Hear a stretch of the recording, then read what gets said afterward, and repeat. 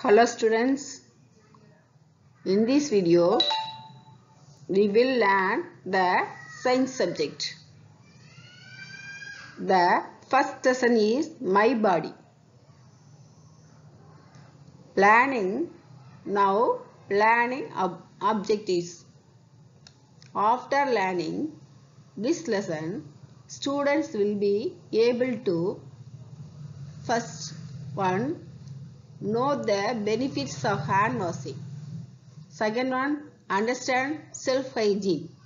Third one, acquire the habit of using toilets and avoiding open defecation.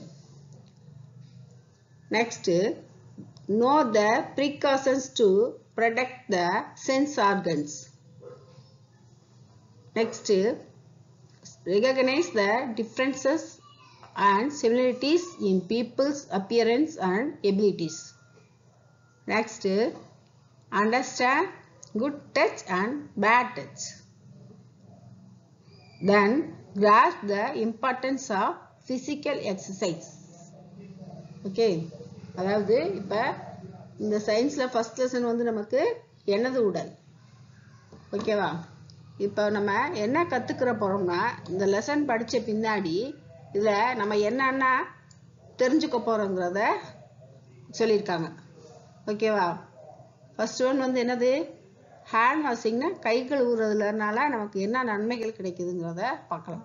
அடுத்து self ஹைஜீனா நம்ம தன் சுத்தம் சொல்லுவோம்ல, தனக்கு தானே சுத்தமா வச்சுக்கிறது, தன்னால முடிஞ்ச அளவு சுத்தமா வச்சுக்கலாம். அதை பத்தி புரிஞ்சுக்கிறது. அடுத்தது வந்து டாய்லெட்ஸை வந்து யூஸ் பண்றது, அப்புறம் வெளியில வந்து மலங்கழிப்பாங்கல்ல,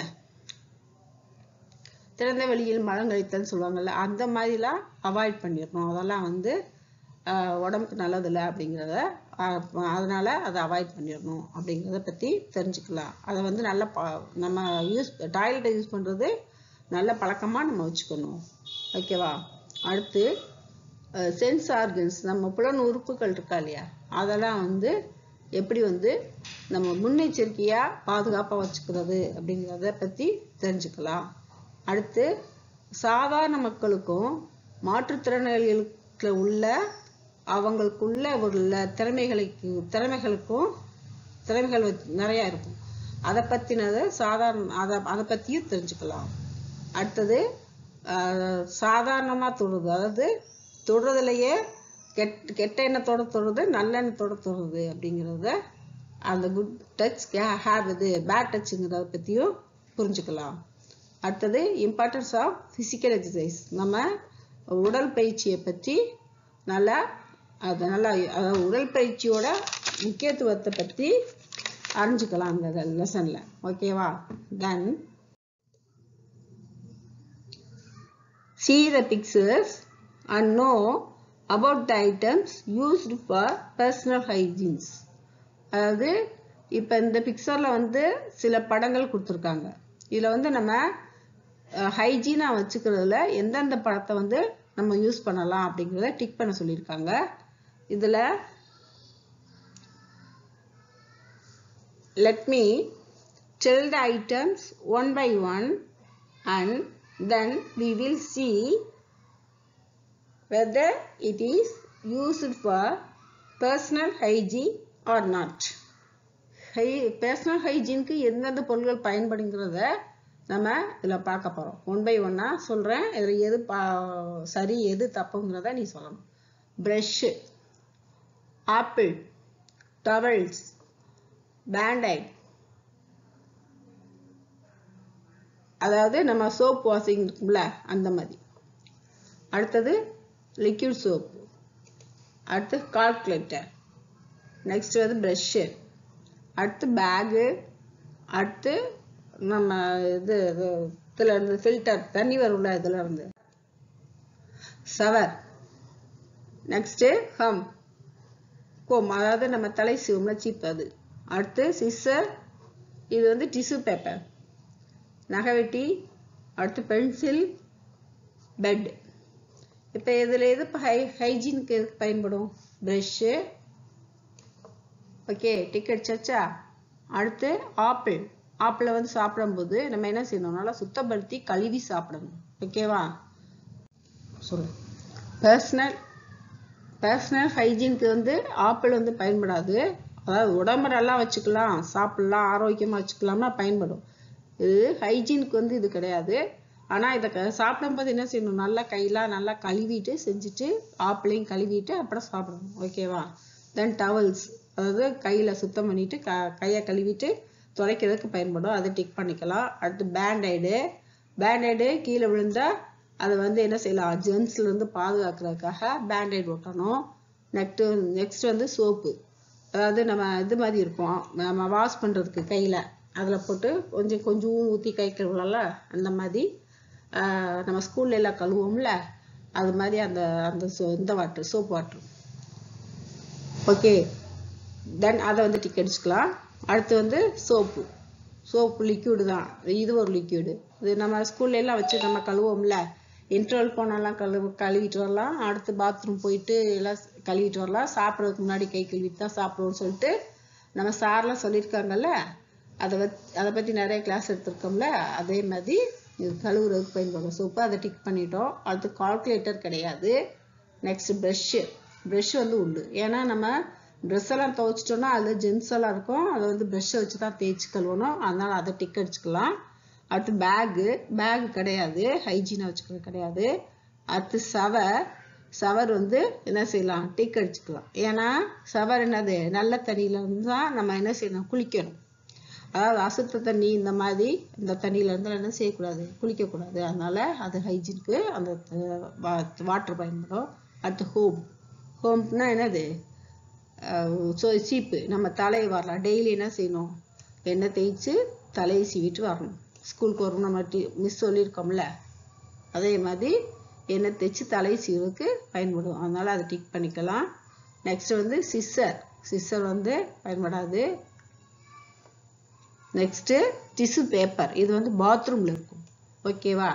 அதை என்ன செய்யணும், நம்ம பாத்ரூம் போயிட்டு தண்ணி ஊற்றி கழுவிட்டு அந்த டிஷ்யூ பேப்பரை வச்சு தொடச்சிட்டு வந்துடலாம். அடுத்து நகவெட்டி, அதை டிக் பண்ணிக்கலாம். ஏன்னா அது ஹைஜீனுக்கு பயன்படும்.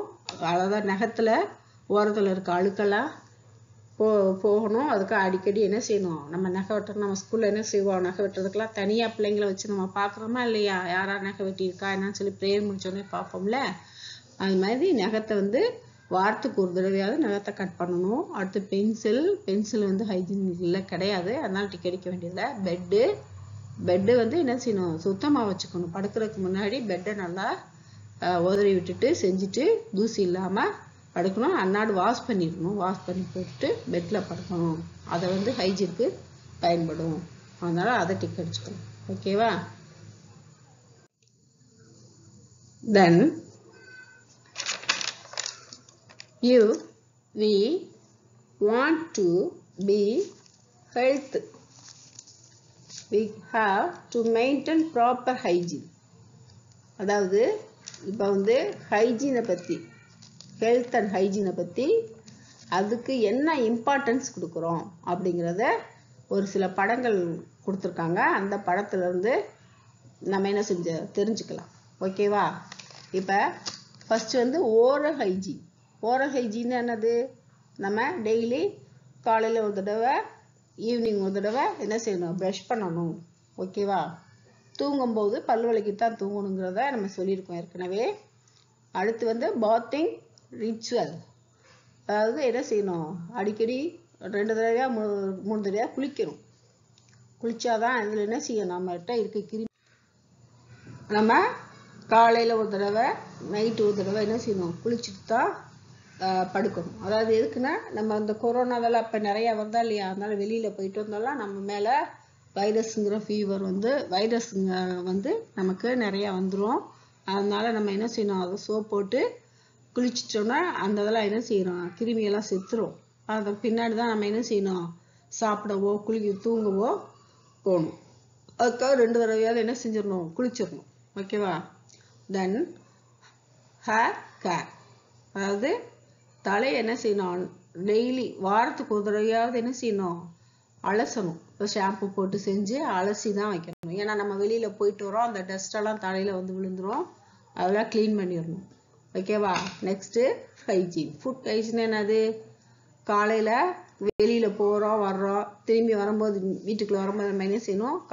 காலைல நல்லா அலம்பிட்டு முடிஞ்ச அளவு சோப் வாட்டர் வச்சு கூட காலைல என்ன செய்யணும்? கழுவிட்டு தான் வீட்டுக்குள்ள வரணும். இல்லைன்னா அந்த காலில் இருக்கிற கிருமியெல்லாம் நம்ம வீட்டுக்குள்ள வந்துடும்.